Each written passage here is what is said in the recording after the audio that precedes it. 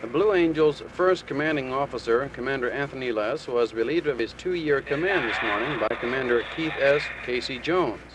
During this morning's ceremony at Pensacola's Sherman Field, Commander Les said it was hard for him to leave the famed squadron. He's been reassigned to California.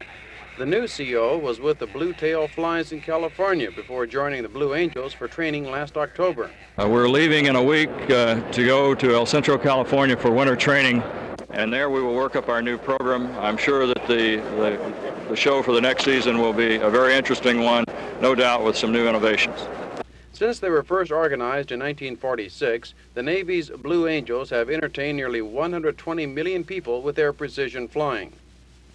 The Blue Angels have built up 30 years of pride and performance. Commander Casey Jones says that's going to continue for the next 30 years.